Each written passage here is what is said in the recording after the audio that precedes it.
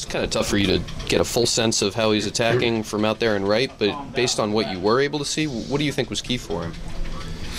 Well, in the pitching change, when Thorny came in, we were in the outfield talking, and Denard was saying just how he's never seen him pitch like that. He was, just throwing his, different pitches in different spots, and you usually seen him pitch. So, I don't know. Maybe he had some different plan going today, but whatever it was, it worked. Ever since you had that Corzine shot, you come back, it seemed like you've been really on the plate. Anything in particular that's like working for you?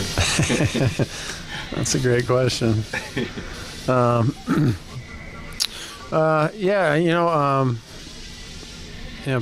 of the deal was when I was swinging, it was bothering my shoulder, and that's why it took, I don't know how many days I was out there. It felt like 7 to 10 days or something like that I didn't play.